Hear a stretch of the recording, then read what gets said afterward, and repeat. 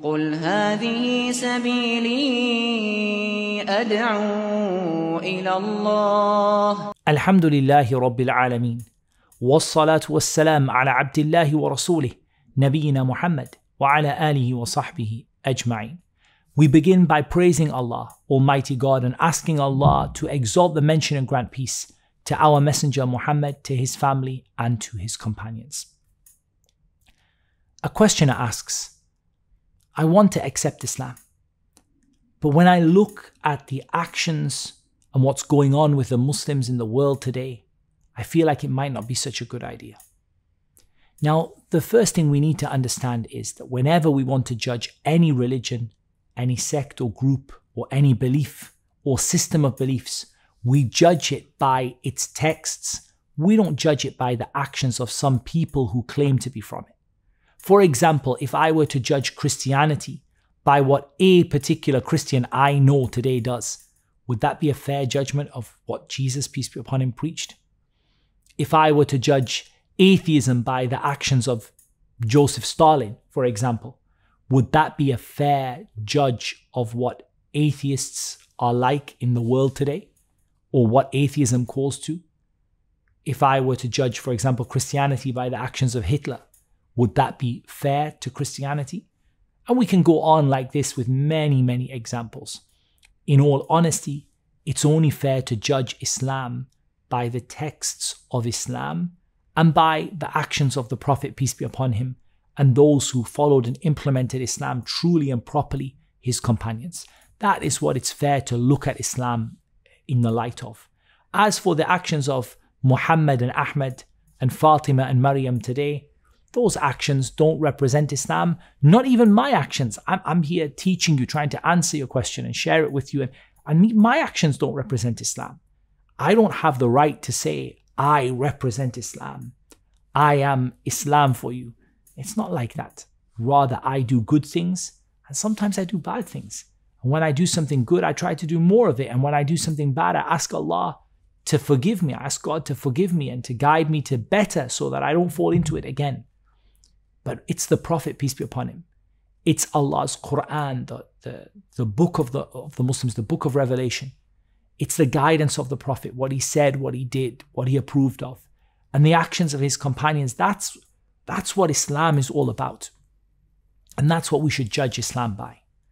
If we look at what the Prophet said, he told us that Muslims will go through very difficult times. And there will be times when Muslims behave very badly. There are so many narrations I could choose to narrate to you, but I'll just pick a couple of them. In one, the Prophet, peace be upon him, he said, "Badiru bil a'mali fitna." He said, race to do good deeds before trials come. كَقِطَعِ اللَّيْلِ الْمُظْلِمِ. And they're going to be like pieces of the dark night. A person might wake up in the morning as a Muslim and go to sleep as a disbeliever, or go to sleep as a Muslim and wake up as a disbeliever. People will go through such trials and tribulations and calamities that people's Islam they will stop practicing it. The Prophet, peace be upon him, he told us that there will be people from my nation who will go back to worshipping idols. And those people will be called Muhammad and Ahmed and Fatima and Maryam and all the Muslim names. There will be people from this ummah, the Prophet told us, who will declare things like alcohol and music to be permissible, things that they know were forbidden in Islam. They will declare them to be permissible.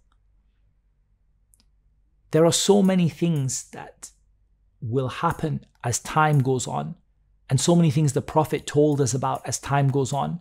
It's clear that those people don't represent Islam. Now, I'm not saying that all of them left Islam. Of course, if they made a partner with Allah, with God, if they committed an act of disbelief, that's a different matter.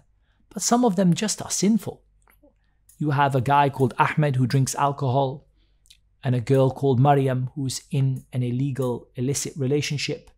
And you have a guy called Muhammad who cheats people. And you have a girl called Fatima who doesn't cover herself with the proper hijab. Those people are not out of Islam. They're just people who have fallen into sins. The Prophet, peace be upon him, said, "Kullu bani Adam khata وَخَيْرُ الْخَطَّائِينَ التَّوَّابُونَ. All of the children of Adam, all of Adam's children, every human being makes mistakes. Frequently makes mistakes. And the best of those who frequently make mistakes are those who frequently repent. So to a certain extent, we look at those people with a feeling of, wanting them to come back to practice Islam properly, calling them to come back to practice Islam properly. And those people might even be people who were involved in calling others to Islam. They had some good deeds and others bad. And there are some people who attribute themselves to Islam when they have no part of it, part of deviant sects and groups, or part of those who claim Islam or have Muslim names, but have done things that constitute disbelief in Islam. Ultimately, we can't judge Islam by this. We judge Islam by the Qur'an. We judge Islam by the Sunnah, what the Prophet, peace be upon him, said and did and approved of. We judge it by the way that the early Muslims practiced it and implemented it. We don't judge Islam by the people today. As for what Muslims are going through today, this is prophesied. Muslims will go through great trials and tribulations. That in one narration, the Prophet, peace be upon him, said that the enemies of Islam will gather around you like you would call people to a banquet. Like you would call, come, eat with me, come, eat with me. The companions of the Prophet Muhammad, peace be upon him, when they heard about this, they said, "O Messenger of Allah, will we be few in number?" They thought maybe that it was like when they were just a tiny number of people and everyone was attacking them.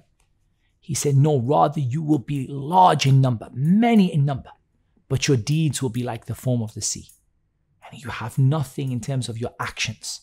You've gone away from the religion of Islam." In reality, what's going to fix that?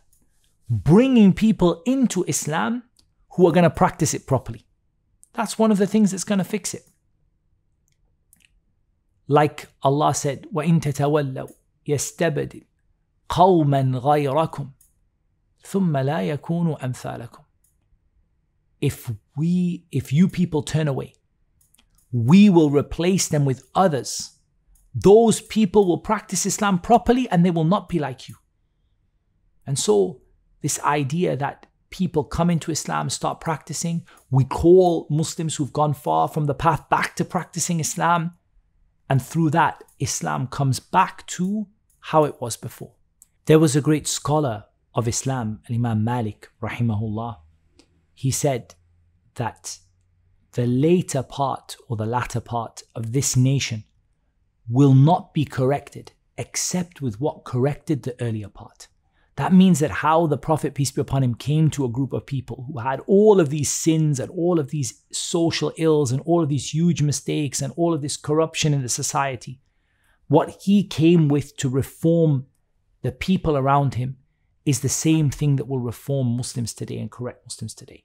Going back to the Qur'an, back to what the Prophet did and said and approved of, peace be upon him, back to the way that his companions practiced the religion, back to really living Islam. Ya ayyuhalladhina amanu dukhulu fi silmi kaffa. O you who believe, enter into Islam completely. Calling people back, calling people to turn back to Allah, to repent, to seek His forgiveness, to practice Islam properly. That's what's going to bring about a correction among Muslims. As for the trials and tribulations that Muslims are facing, then really all people upon truth face trials and tribulations. That's not to justify the bad behavior of many Muslims, because we know that Allah said, ظهر الفساد في البر والبحر بما كسبت أيدي الناس ليذيقهم بعض الذي عملوا لعلهم يرجعون.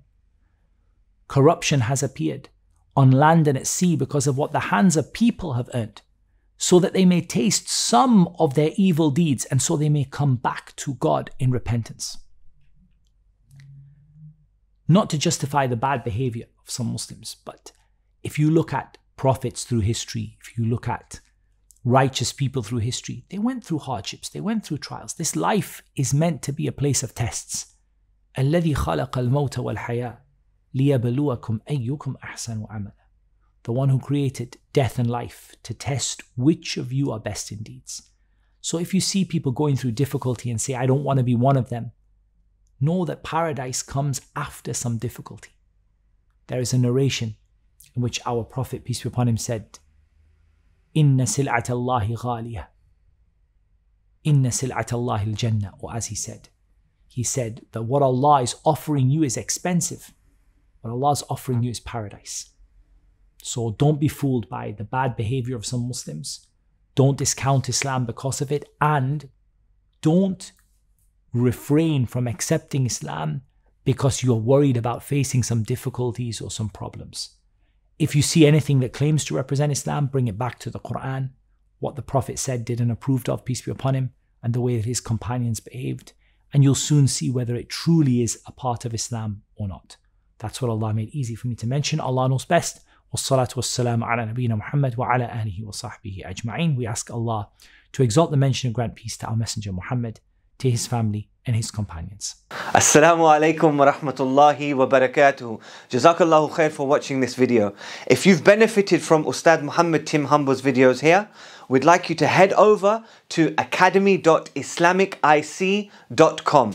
This is a complete new Muslim program that will take you from the start to finish of everything that you need to know as a new Muslim. Even if you're a born Muslim, you can still benefit from these videos. If you've enjoyed this video, please like, subscribe and share with others so we can spread the benefit and spread the reward. From the One True Message Foundation Dawah team, Jazakumullahu khair. Wassalamu alaikum wa rahmatullahi wa barakatuh.